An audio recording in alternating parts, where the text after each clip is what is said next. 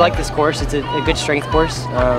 Really tests everything that these athletes work for on a daily basis. So you got the hills, you got the soft sand, especially in the mornings. You got a dew on the ground, so it's a pretty tough course. I mean, they did well.